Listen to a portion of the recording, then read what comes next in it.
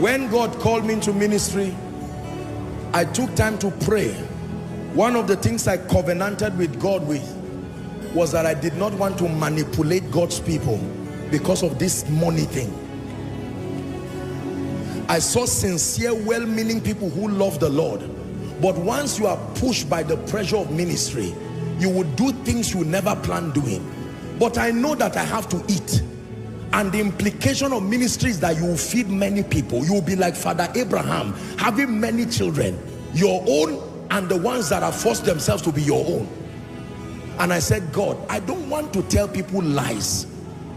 I had great men like Bishop Oyedepo, great men like my dear revered mentor, Dr. Miles Monroe. They talked about the potency of walking in the blessings of God, while others were there arguing in pride with no result. I said, God, you can't be lying. Please show me. I confess my